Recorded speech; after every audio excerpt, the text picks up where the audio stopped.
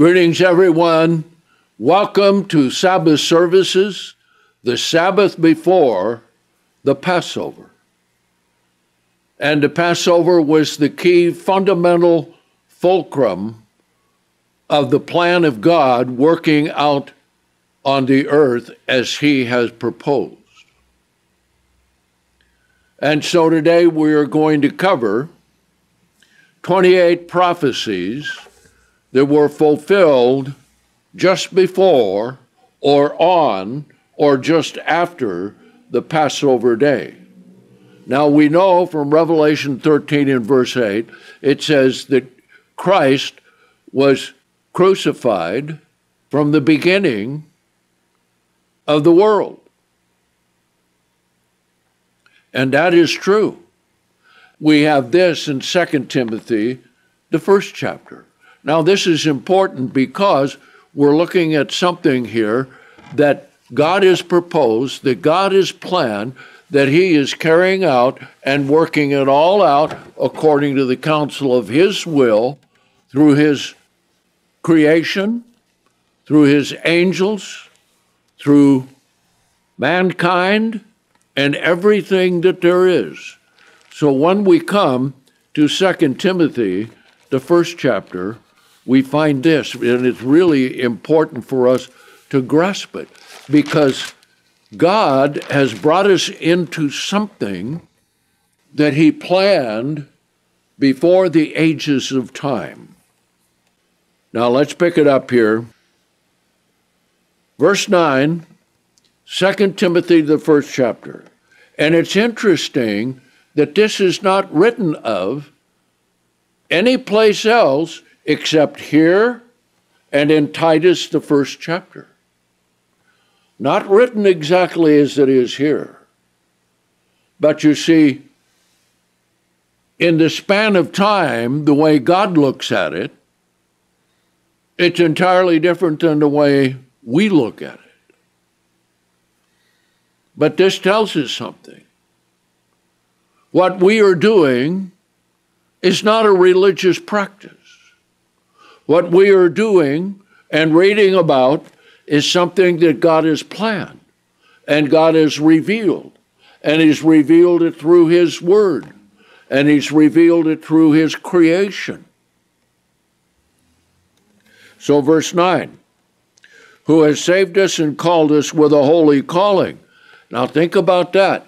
God himself, through Jesus Christ, has called each and every one of us. Now, I want you to think about how important that is to you and to God. And compare that with the rest of the world. And that makes it a very humbling thing indeed, that who are we that God would call us? And who are we that he would reveal his truth to us? And who are we that we're able to receive the Holy Spirit of God and understand the Word of God? That is an absolute marvelous and miraculous thing that God has done for us. Okay? Not according to our works, but according to his own purpose and grace. And that's what the Passover is all about, which was given to us in Christ Jesus before the ages of time. Now, that's very hard for us to fathom. But God has his plan that he's working out. And the central focus of that plan begins and ends with Jesus Christ. Begins with the Passover and ends with the completion of the age and the beginning of the new heavens and the earth, which then is a new beginning. So you see, what God has called us to is not a religion to be good people in the world, but he has called us to a life of growing and overcoming and loving him and Christ and the Father dwelling in us and loving us and helping us to attain to the goal that God wants us to. Okay? Now then, as we will see, the prophecies of Christ's coming came right at the beginning. Now, if you have the book, The Day Jesus the Christ Died, well, you go ahead and get it. Just go ahead and put this on pause and go get it and turn to page 35, because we're going to go through, and this will have all the scriptures right in front of us, so that we don't have to turn to the Old Testament and turn to the New Testament and turn to the Old Testament and turn to the New Testament. And this will help us be able to concentrate more. So if you don't have The Day that Jesus the Christ Died, then get the Harmony of the Gospels, and it begins on page 268. So go ahead and take the time and find it, and so you can come to the place that we have for the 28 prophecies fulfilled on the crucifixion day, and that means the prophecies that are just before and just after. Now it's amazing, because if anyone wants proof that the Old Testament is true and that the New Testament is the fulfilling of it, and together they represent the complete Word of God, and within it, it contains the complete plan of God as revealed by His Sabbath and His holy days.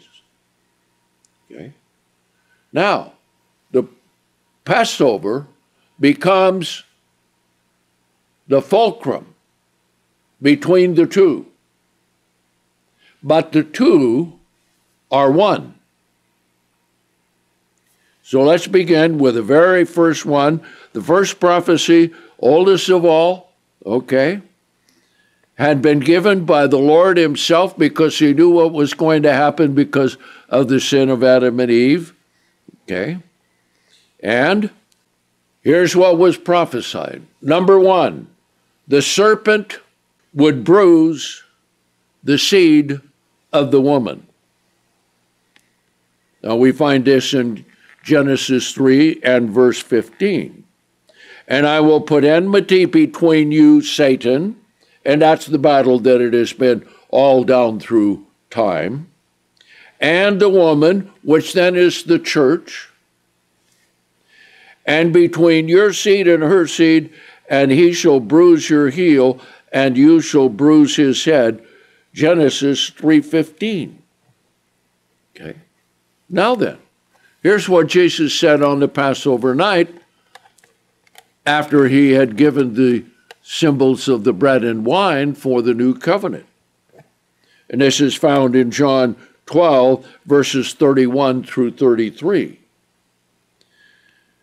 Jesus said on that Passover night, because of the Passover and what was coming, and they were on their way to go out to the Garden of Gethsemane, okay? He said, now is the judgment of this world. Now shall the prince of this world be cast out. But Jesus had to die and not sin. But if I be lifted up from the earth, I will draw all to myself, showing that everything in the plan of God had to center around the Passover. That's past, present, and future. But He said this to signify by what death He was about to die. Okay? Now, let's come to prophecy number 2.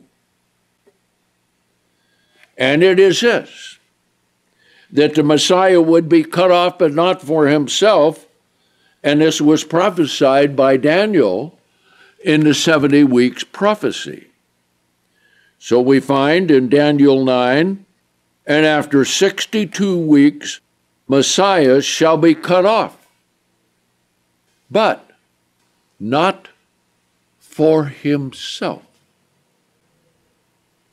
At Daniel 9:26.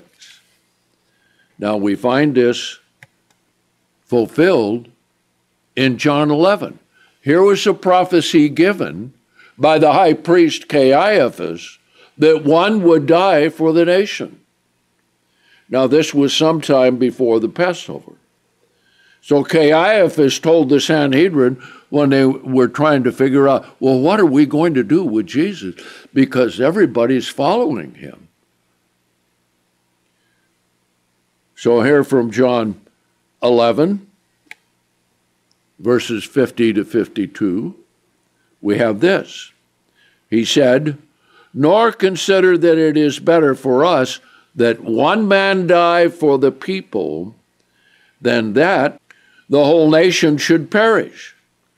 Now, he did not say this of himself, but being high priest that year, he prophesied that Jesus would die for the nation, see. And he didn't understand that it was also for the whole world. But not for the nation only, but also that he might gather together into one the children of God who were scattered abroad. So that's quite a thing. See, every word we will see concerning the Passover, the sacrifice of Christ, was fulfilled as prophesied. Prophecy number 3. The betrayal of Jesus by Judas is foretold by David. Prophesied. Even a man, my friend in whom I trusted, who ate of my bread, is lifted up his heel against me. Psalm 41 and verse 9. Now, what we're also going to see, that all of these prophecies are scattered a little here, a little there, a line here, a line there, precept here, a precept there, and it's put all together. And they all came together on the Passover day. So here's the fulfillment of that. Then Judas Iscariot, one of the 12, went to the chief priest in order that he might deliver him up to them. And after hearing this, they were delighted and promised to give him money. And he sought how he might conveniently betray him. Mark 14, verses 10 and 11. Isn't that interesting? Prophesied all the way back, okay, during the days of David. So prophecy number 3 was the betrayal of Jesus by Judas Iscariot. Prophecy number 4, Jesus Christ would be forsaken by his disciples, as prophesied by Zechariah. Now you see, just exactly like I said, a little here, a little there. So here's the prophecy from Zechariah 13 and verse 7. Awake, O sword, against my shepherd, against the man who is my companion, says the Lord of hosts. Strike the shepherd, and the sheep shall be scattered. Well, that's what happened when Jesus was arrested. At midnight, during the power of darkness of Satan the devil in arresting Jesus. Okay?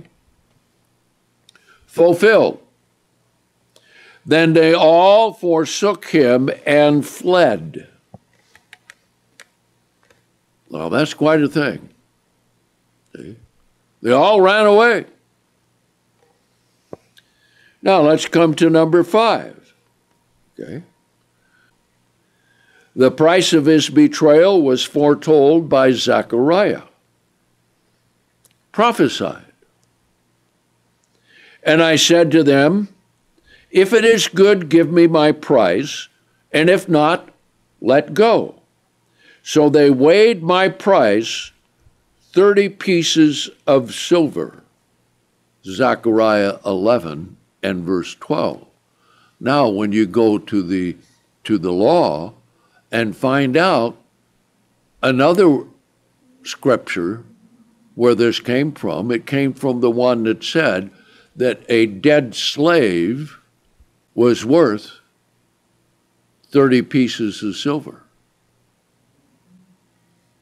And that was in the judgment when someone would cause the death of someone else's slave.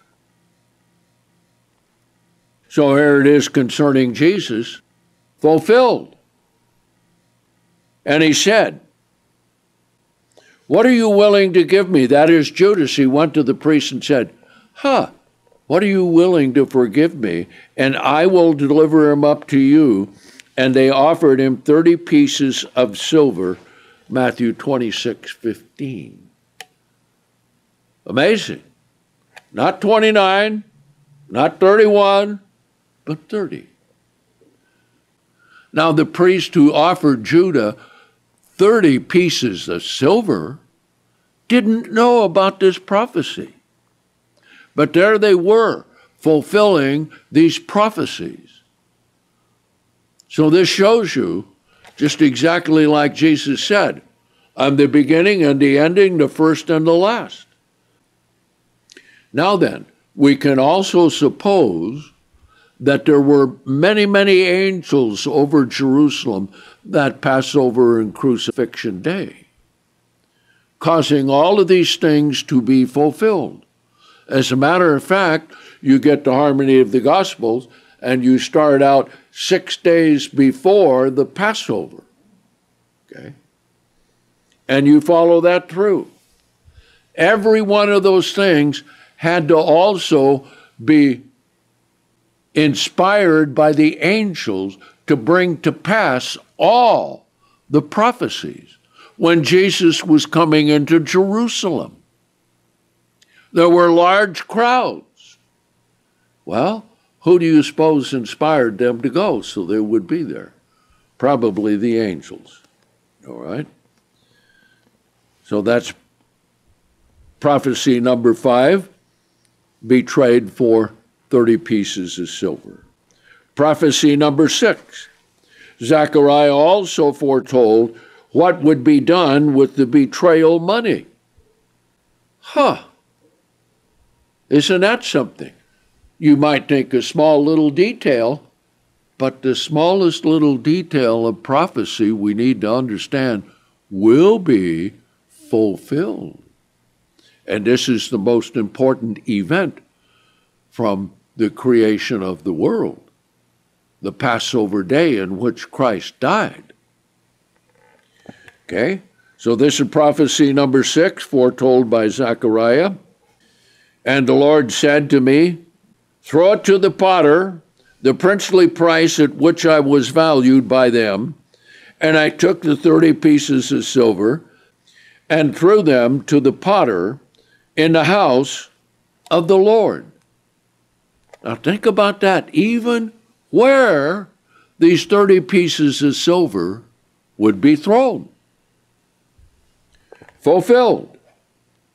Now when Judas, who had betrayed him, saw that he was condemned, he changed his mind and returned the 30 pieces of silver to the chief priest and the elders, saying, "I have sinned, I have betrayed innocent blood."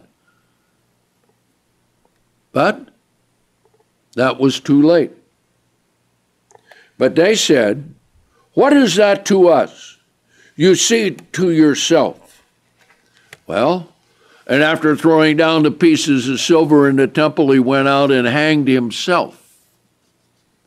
Now then, here's another part of the prophecy. By a potter's field, okay? But the chief priest took the pieces of silver and said, now notice the hypocrisy of them.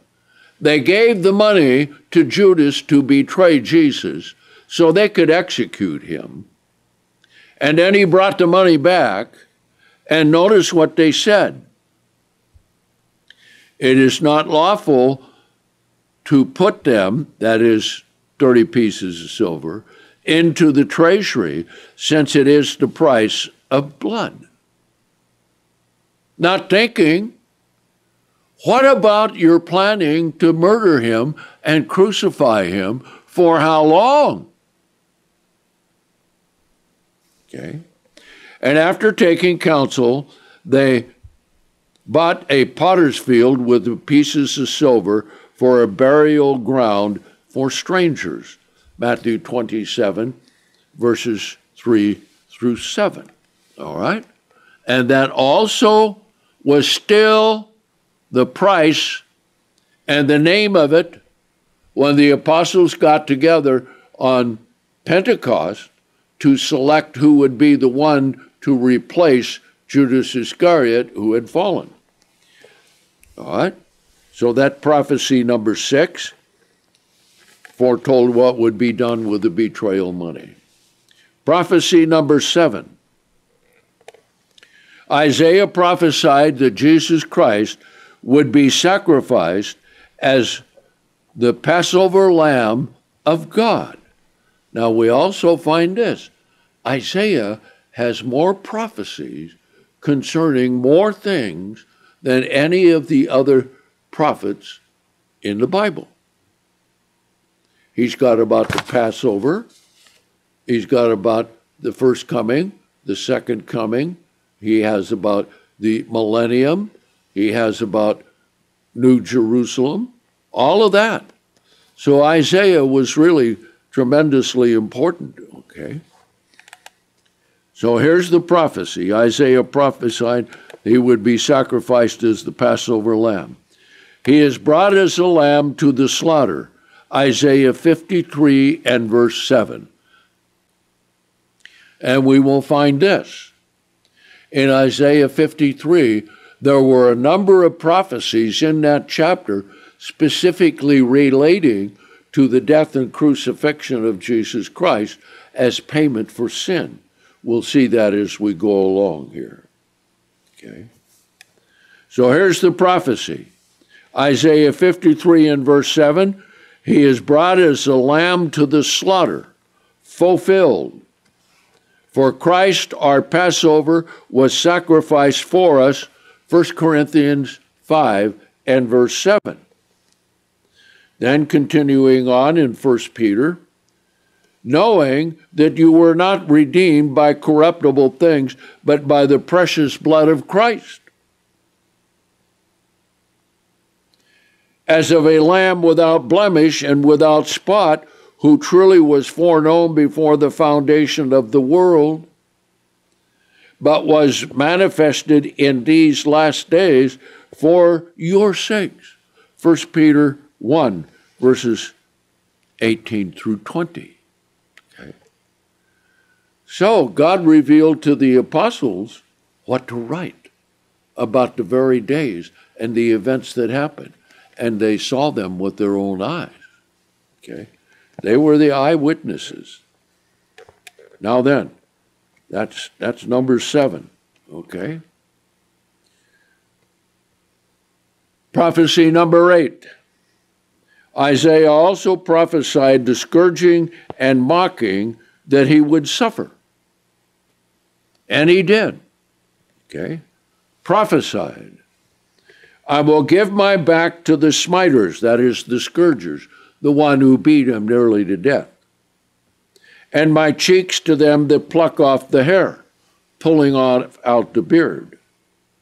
I did not hide my face from shame and spitting. Isaiah 50 and verse 6. And to this day, the Jews do not understand these scriptures. Some of them do, but most of them don't. So here's the fulfillment of this prophecy. Then he released, that is, Pontius Pilate released Barabbas, okay. Then he released Barabbas to them, but after scourging Jesus, he delivered him up so that he might be crucified. Now, the cross of crucifixion is not like you see in most movies. The cross of crucifixion was a big tree trimmed down, and they put iron flanges into the trunk of the tree.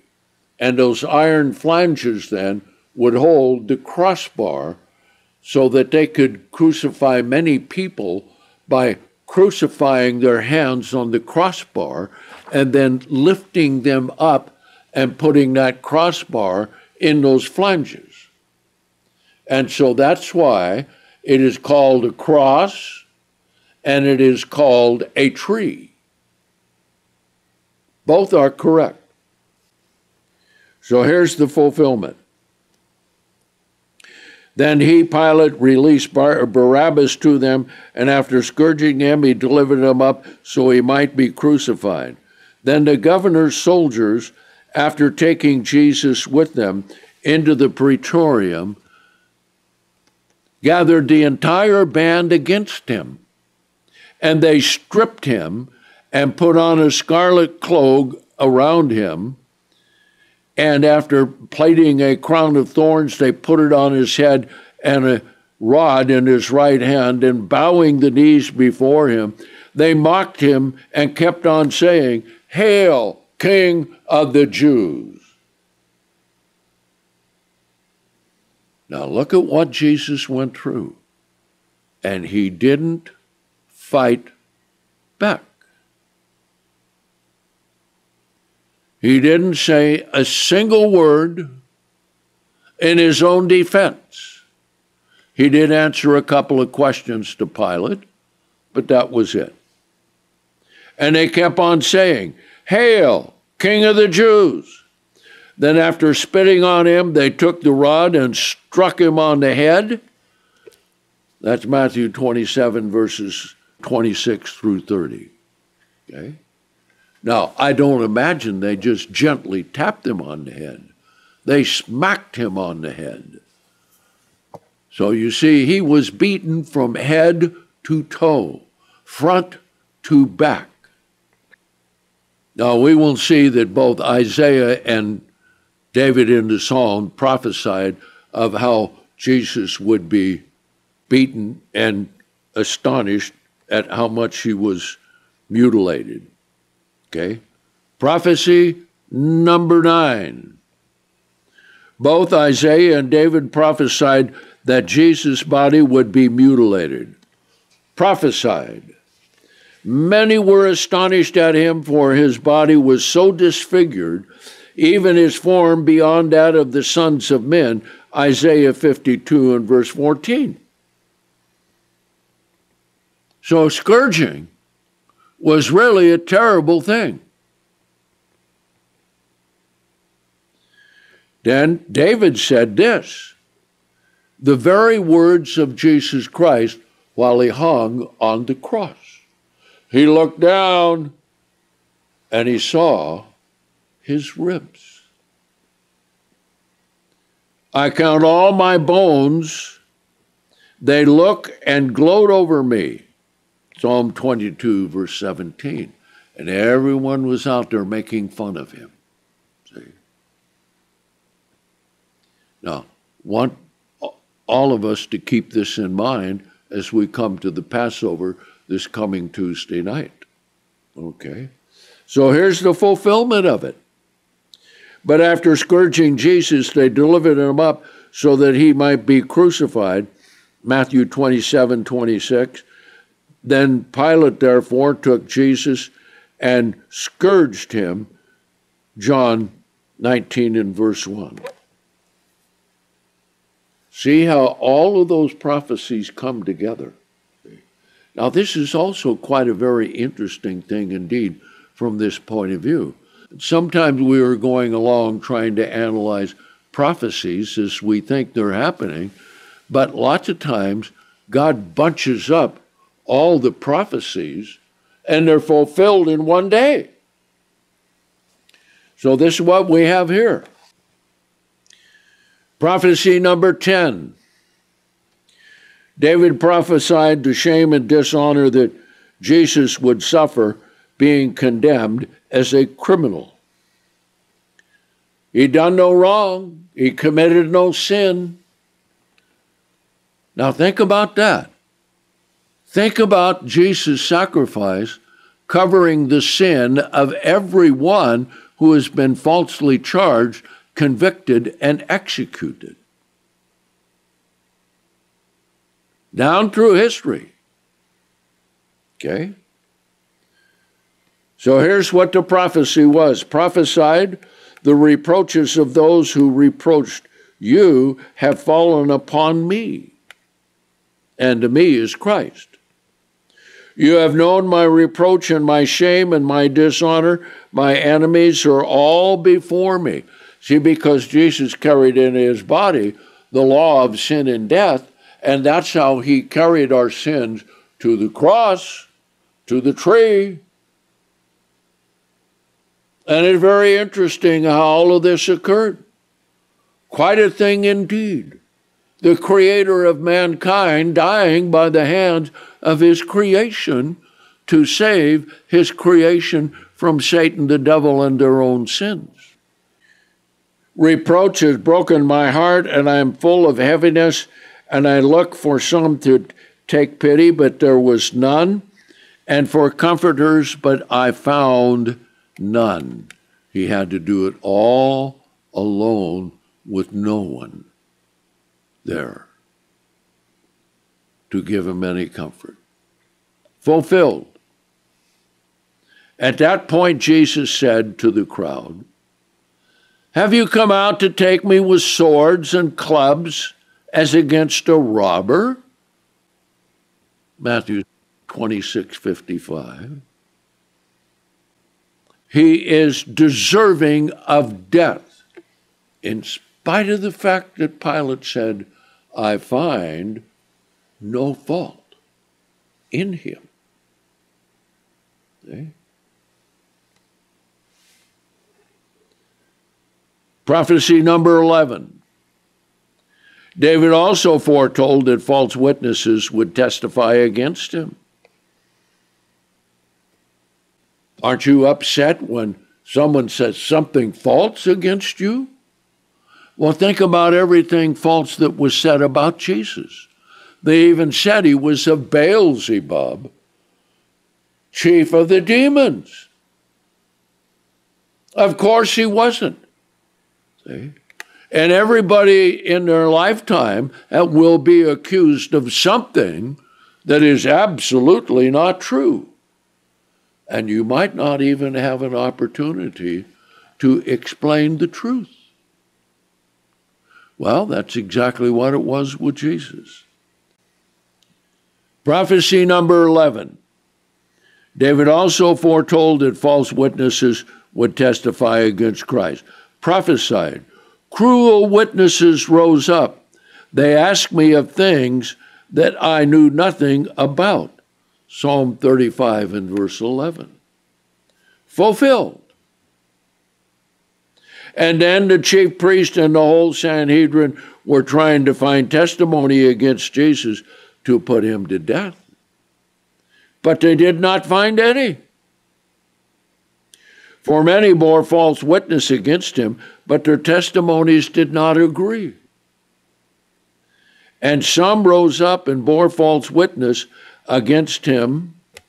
We find this in Mark 14, verses 55 through 57. Look at how many trials down through history. What would we say? 20%, 30% were all against people who were innocent of any crime. What crime did Jesus commit? None. But he was against the establishment, and the establishment was controlled by whom? Satan, the devil. That's what Jesus said in John the 8th chapter. Okay. Now, prophecy number 12. Isaiah prophesied that Jesus would not make an effort to defend himself at the trial. Prophesied, all right? He was oppressed And he was afflicted, yet he opened not his mouth. It's amazing what's going to happen when we meet with the same fate in the future. What are we going to do? Are we going to be a good witness? And when they bring all of these things against us, and we know they're wrong, and we can't say a thing, well, we'll trust in Christ. We'll pray quietly to ourselves and ask God to help us and strengthen us so that we can go through this trial. All right? Continuing now, he has brought as a lamb to the slaughter, and as a sheep before the shearer is dumb, so he opened not his mouth. Isaiah 53 and verse 7. Okay? Now, fulfilled. Let's see. Think about these prophecies down to the very words. Fulfilled. So we need to remember that with the Word of God.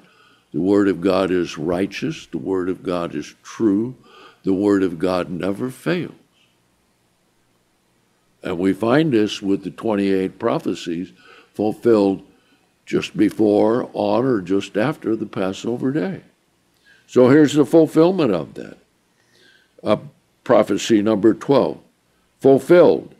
Then Pilate said to him, "Don't you see how many things they testify against you?" And he did not answer even one word to him. And remember how amazed that Pilate was, that he wouldn't say anything. Okay? So that the governor was greatly amazed. Matthew 27, verses 13 through 14. Okay? Now, we're going to see the next one, prophecy number 13. And this is quite a long one, and a very detailed fulfillment of it. The prophecy is long, and the fulfillment of it is long, as we will see when we come to this one. Prophecy number 13.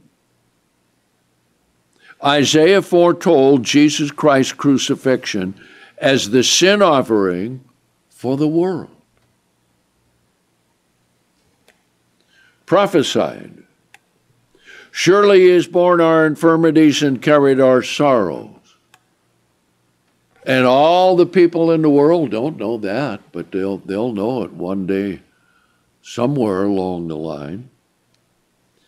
Yet we esteemed him smitten, stricken of God, and afflicted.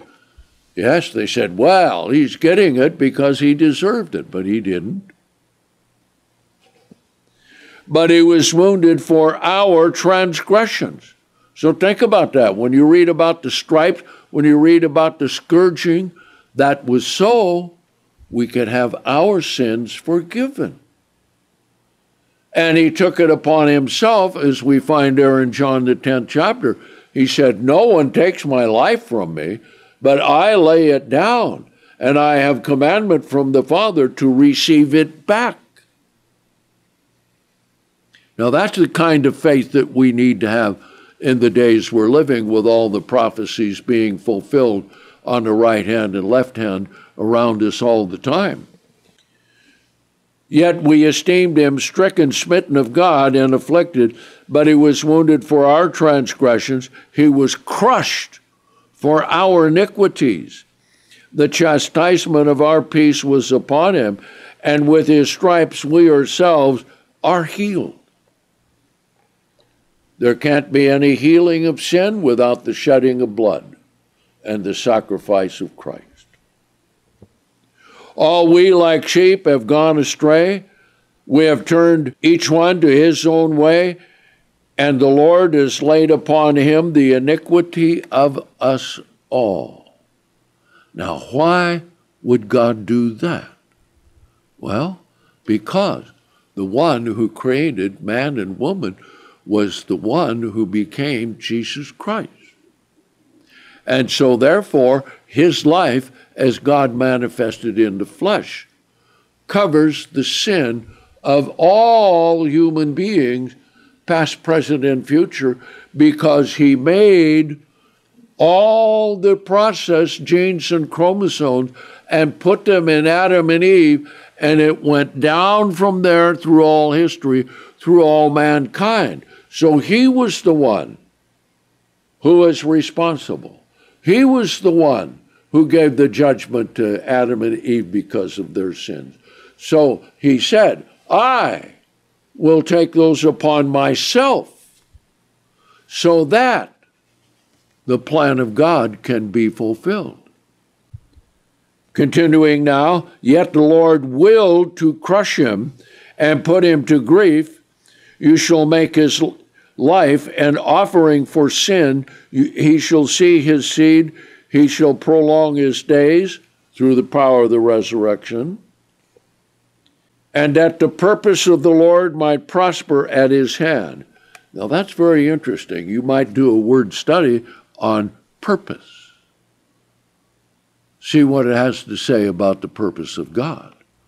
And we know this, that the purpose of God is manifest in his word and revealed by his Sabbath and holy days. And that's a key important thing. See? Then you add in to that the power of the Holy Spirit within each one of us and the power of the Holy Spirit to lead us. Okay? He shall prolong his days through the resurrection, we know. Purposes of the Lord might prosper in his hands. He shall see the travail of his soul. He shall be fully satisfied by his knowledge. My righteous servant shall justify many and shall bear their iniquities. Now, that's the prophecy. Now, let's look at the fulfillment of that. Now, you think about all the details that are contained in every one of these prophecies, and then you start asking the question, could these things have happened by chance? Well, no. There are no odds that can tell us that. See? Because God gave these things hundreds of years, and in the case of Adam and Eve, thousands of years, and in the case of Abraham, thousands of years before they ever took place.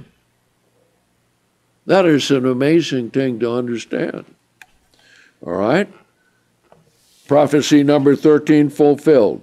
Therefore, he then delivered him up, that is Pilate, delivered Christ, to them so that he might be crucified. Now they took Jesus and led him away, and he went out bearing his own cross to the place called a skull, which in Hebrew is called Golgotha, where they crucified him with two others, one on this side, one on the other side, and Jesus in the middle.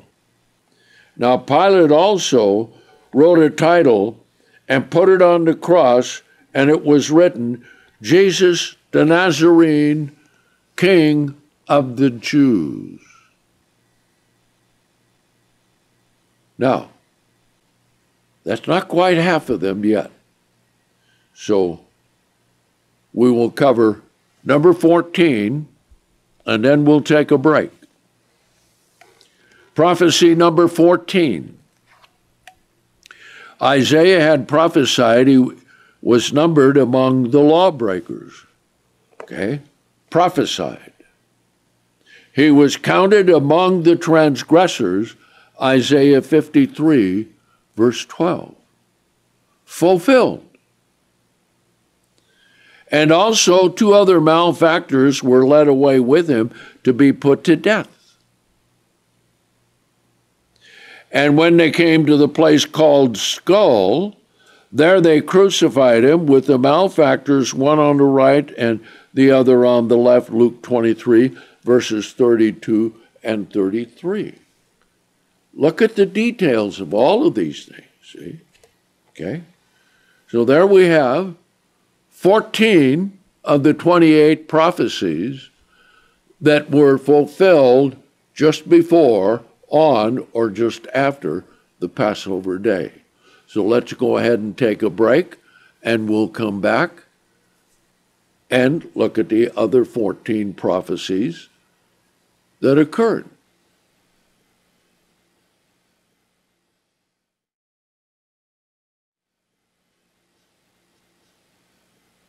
Now let's continue on with Sabbath services, the Sabbath before Passover. And as we have mentioned before, this year, the Passover is on April 5th, which means we take Passover on the night of the 4th, but April 5th was the same day in 30 AD that Jesus was crucified. So think of that. Not quite 2,000 years, but to the very day. So let's keep that in mind as we go through all of these things. Now, let's pick it up, continuing with the 28 prophecies fulfilled on the Passover day, some just before and some just after. But nevertheless, all the details of all of these prophecies were fulfilled absolutely word for word. So just think of what that does in bringing the veracity of the Bible and the truthfulness of the Bible, that down through all that time, down to that one day, everything fulfilled in minute detail. And of course, all of those involved did not understand that. But then God revealed it to them after it had taken place. So let's come to prophecy number 15, where David prophesied that his hands and feet, that is, Jesus' hands and feet, would be pierced. And I've often wondered what David thought when he wrote this down. Let's read it. Prophesied. Dogs have surrounded me. Sound like all the group around the crucifixion site. A band of evildoers have encircled me. They have pierced my hands and my feet. Psalm 22, verse 16. Now that's quite a thing. Okay? Fulfilled. And they crucified him, Mark 15, 25. Then the other disciples said to him, we have seen the Lord. Now this is after the Passover. And he said to them, if I did not see Thomas, Thomas was there. If I do not see the nail marks in his hand and put my finger in the nail marks and put my hand in his side, because we'll see the prophecy, a soldier thrust a spear into his side, apparently from the right-hand side up into piercing his heart, to make sure that every drop of blood would be spilled and that he would die on that day in that way as was prophesied. Okay? So Thomas said, if I can't do this, I will not believe at all. Now, after 8 days, his disciples, when the disciples were within, Thomas with them, and after the doors were shut, Jesus came and stood in the midst and said, see, because as a spirit being, he can walk through walls, doors, whatever, okay, and said, peace be to you. Then he said to Thomas, bring your finger and see my hands. Bring forth your hand and put it in my side, and be not unbelieving, but believing. John 20, verses 25 through 27. Now that's quite a thing, isn't it? Yes. Now, prophecy number 16. The parting of his garments was also prophesied by David. Prophesied. They divided my garments among them and cast lots on my vesture. Now the vesture was a one woven piece, and they didn't want to cut that up in pieces between the four soldiers out there, so they cast lots. So both of these fulfilled by the Roman soldiers who knew nothing about the scriptures. See? So God is able to make the things be fulfilled to the very absolute final degree, and those who did it knew nothing about the prophecies. The soldiers didn't say, well, I read in the Old Testament that they cast lots, divided his garments. So let's do that. Let's us as soldiers, Roman soldiers, fulfill what's in the Hebrew Bible. Nonsense. So here's the fulfillment. Then they said to one another, let us not tear it, but let us cast lots for it to determine whose it shall be, that the scriptures might be fulfilled. That's what the Apostle John wrote. See?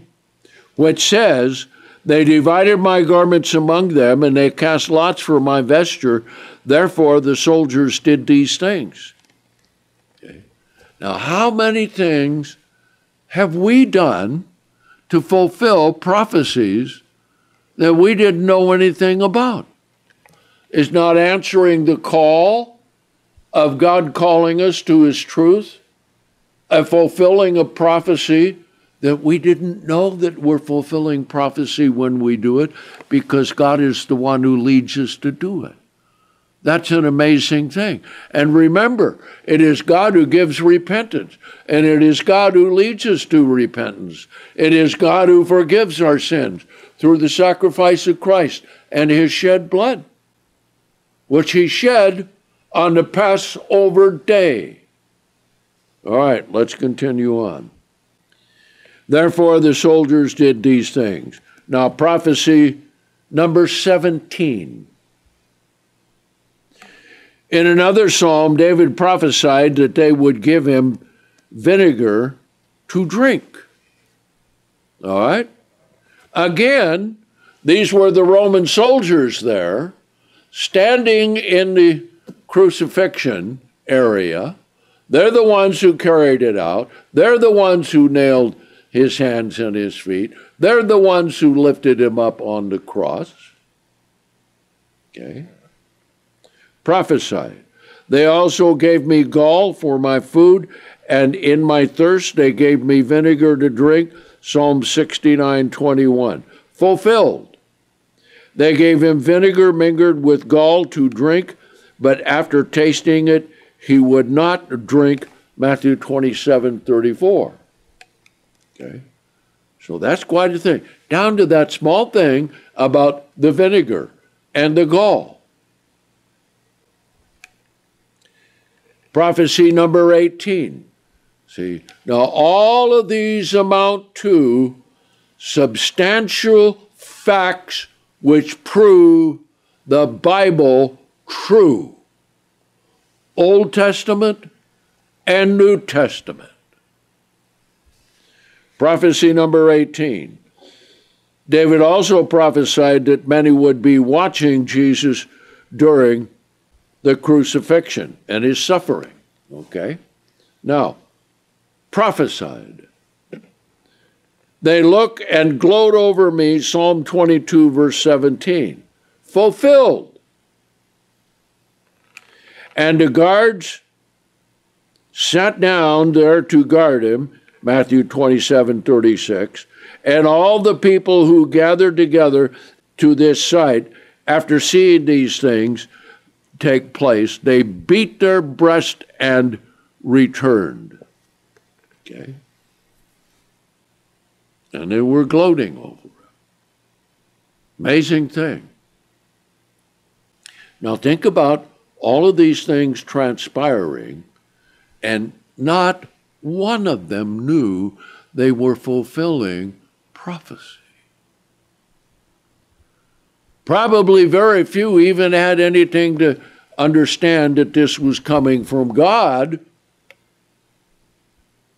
And even the disciples didn't understand it until afterwards, when Christ had opened up their minds to everything that would happen to the Christ in the law of the Psalms and the prophets. You find out in Luke 24, okay? Now, prophecy number 19. Among those watching would be Jesus' family and friends who would stand at a distance, prophesied. My loved ones and my friends stand apart from my plague, that is his wounds. And my neighbors stand far off, Psalm 38, verse 11, fulfilled. Now all those who knew him stood afar off observing these things, the women also who followed him from Galilee, Luke 23, verse 49. Amazing, isn't that, huh? Think about that. Now, brethren, let's understand something. Whenever we come for Sabbath services, we're fulfilling some kind of prophecy. Whenever we love and obey God, we're fulfilling prophecy. Ever think of it that way? And God is fulfilling prophecy back to us by giving us understanding, by blessing us, by protecting us, by leading us, and even by having carnal men and women who know nothing about God do things which facilitate what we need to do to serve God. Amazing. Prophecy number 20. Some of his observers would shake their heads at him. All right? Let's read it. Prophesied. And I also became a reproach to them when they looked upon me. They shook their heads. Psalm 109, verse 25. Fulfilled. But those who were passing by railed at him, shaking their heads and saying, you who would destroy the temple and build it in 3 days, save yourselves. Okay? If you are the Son of God, come down from the cross. Matthew 27, verses 39 and 40. Amazing. See? That reminds me of Satan telling Jesus, if you are the Son of God, command that these stones be turned into bread. See? Very similar. Prophecy number 21. Even the words of his reproachers were prophesied by David. Let's read it. And those who were doing it didn't even know that they were fulfilling prophecy. But here it is, prophesied. He trusted on the Lord, let him deliver him. Let him rescue him, since he delighted in him. Psalm 22 and verse 8. Fulfilled. He trusted in God. Let him deliver him now, if he will have him. For he said, I am the Son of God. And the two robbers who were also crucified with him reproached him with the same words. Matthew 27, verses 43 and 44. Imagine that. You talk about a day that was absolutely filled with fulfilling prophecy and angels causing these things to happen, the demons who were there attacking, and I imagine those who were reproaching, the demons were right behind them, inspiring them to do it. All right? Prophecy number 22. Isaiah prophesied that Jesus would make intercession for sinners. This intercession began even during his crucifixion. Prophesied. Okay? He bore the sin of many and made intercession for transgressors. Isaiah 53:12. Now fulfilled. Let's read it. Then Jesus said, Father, forgive them. First words he said when he was hung on a cross. For they do not understand what they are doing. No, they don't know. They didn't know they were fulfilling prophecy. And he divided his garments and cast lots. Luke 23, verse 34. Okay? Now here again we have some words of David for the next prophecy. And when you read all of Psalm 22 all the way through, verse after verse, it makes you wonder, what did David think when he spoke these words and when he wrote these words? Quite an amazing thing. See, so we need to understand how absolutely amazing the Word of God is. And this is why it's so important that we handle it truthfully, righteously, in the right way, and use it the way God wants it used. These are the things that he inspired to be. Okay? So here it is. Prophecy 22 fulfilled. And Jesus said, Father, forgive them, for they do not understand what they are doing. And he divided his garments and cast lots. Luke 23, verse 34. Okay? Prophecy number 23. David prophesied the thoughts of Jesus at the height of his suffering.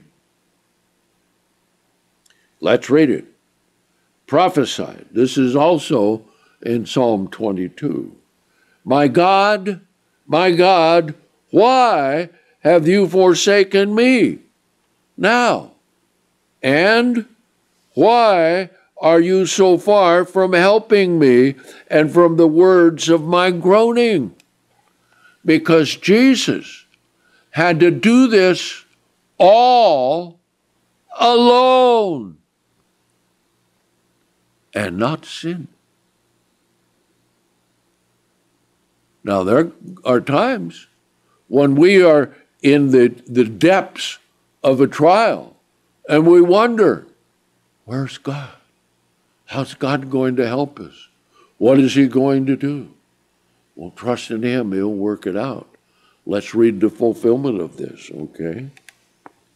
In about the 9th hour, Jesus cried out with a loud voice, saying, Eli, Eli, lama sabachthani.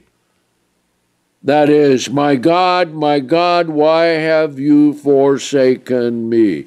The very same words that David wrote. Why? The more we go through these and see how all these prophecies were fulfilled in the finest detail possible, this ought to give us a whole lot more confidence in the Word of God, in the power of God, and what God will do for us and in us and through us, and what he wants us to do. See? That we can continually come to God and have our sins forgiven. We can continually come to God and grow in grace and knowledge. Okay? Prophecy number 24. Zechariah prophesied that his body would be pierced with a sword. Prophesied. And they shall look upon him whom they have pierced. Zechariah 12:10. Now that was the Roman soldier. They did that automatically with those that they crucified. Okay? The ones they wanted dead before they broke their legs. So this was done, as we will see, with the next prophecy. so that there wouldn't be a bone broken in Jesus' body as it was prophesied. Now you think about everything that Jesus went through, the scourging, the beating, the crucifixion, nailing to the cross and so forth, and not one bone was broken. Amazing, okay? So here it is, prophecy number 24. Zechariah prophesied that his body would be pierced with a sword, and they that look upon me, whom they have pierced, fulfilled. But one of the soldiers had pierced his side with a spear, and immediately water and blood came out. Okay? Make sure that every drop of blood was spilled on the ground as the sacrifice for the sin of the world. And think about this. The blood went into the ground, the dust of the ground, right? What are we made of? The dust of the ground. And so this shows that his blood and his sacrifice covers the sin of all of those who repent. Quite an amazing thing, isn't it? Yes. And again, another scripture says, they shall look upon him whom they have pierced, John 19, verses 34 and 37. Okay. Prophecy number 25. Now, I don't know what the odds would be in trying to calculate these things, but I don't think there are any odds that could measure the fulfilling of these scriptures compared to the prophecies that were given. Prophecy number 25, David prophesied that Jesus would commit his spirit to God. Prophesied, into your hand I commend my spirit, Psalm 31:5. Fulfilled. And after crying out with a loud voice, Jesus says, Father, into your hands I commit my spirit. And when he had said these things, he expired, Luke 23, verse 46. Down to his last breath. Prophecy number 26. David also prophesied the last words of Jesus. Prophesied that he has done this, Psalm 22:3. The Hebrew literally reads, for it is finished. Fulfilled. Therefore, when Jesus had received the vinegar, he said, it is finished. Quite a statement. And after bowing his head, he yielded up his spirit, John 19 and verse 30. Okay. So Jesus gave his life. And when he yielded up the spirit to God the Father, the only thing that was left was the body of Jesus Christ, which was to not see any corruption indeed. Okay? Prophecy number 27. As no bone of the Passover lamb was to be broken, Exodus 12:46, not a bone of his would be broken. Prophesied. He keeps all his bones, not one of them is broken, Psalm 34:20. Now, when you take all the Psalms that David did that had prophecies of what Jesus would go through, that makes you wonder, what did David think after he wrote those down?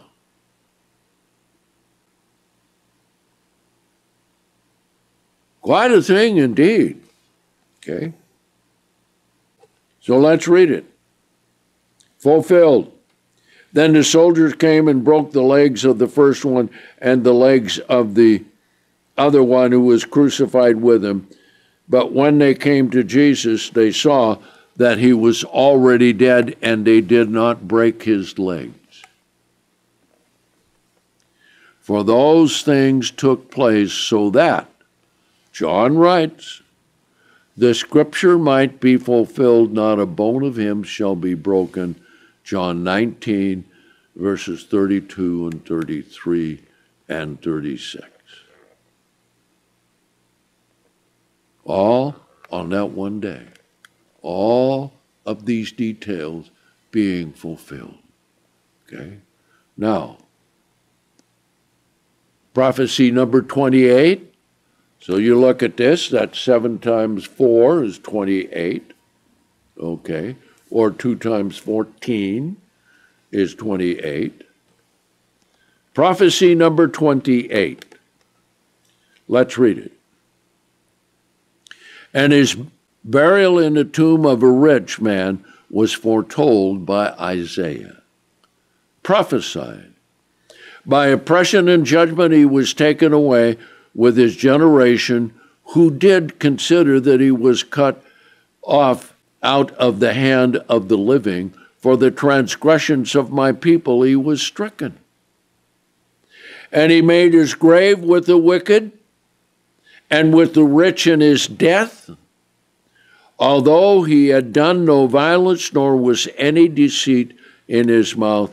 Isaiah 53, verses 8 and 9. Quite an amazing thing. Think about that. Okay? And then he had to be in the grave 3 days and 3 nights and then be resurrected. Okay? Now we'll talk about that a little later. Fulfilled. And when evening was coming on, a rich man of Arimathea came, named Joseph, who was himself a disciple of Jesus. And after going to Pilate, he begged to have the body of Jesus. Jesus would have otherwise been buried among the criminals. See? Now, what caused Joseph of Arimathea to go ask for the body of Jesus? The Spirit of God, or an angel of God.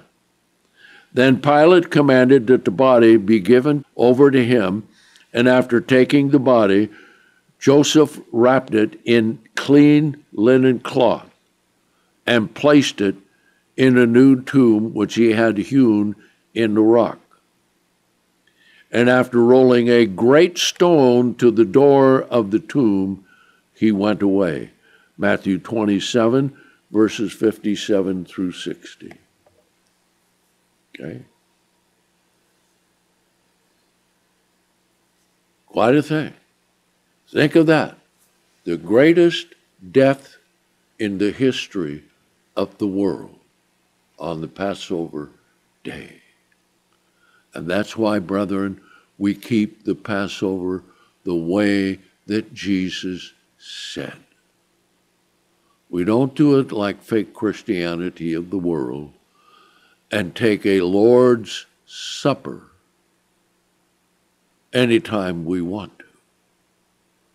Because the Passover is the commemoration of the death of Jesus Christ, God manifested in the flesh, so that his perfect sacrifice would cover the sins of all human beings, and in his plans, past, present, and future, as the plan of God is being worked out in God's way in everything. So understanding all these prophecies, look at how they were carried out and how they were brought to pass and how God made sure that it fulfilled his will. This needs to give us great faith and great understanding in the sacrifice of Christ, in his death, in his resurrection, in all the prophecies in the Bible, of all the words that are in the Bible, that they are true, that they are from God, that they are for us. Okay? So, let's finalize it this way. All these prophecies were fulfilled by the suffering, death, and burial of Jesus Christ on a Passover day. Okay? There it is. And like Jesus said just before he died, it is finished.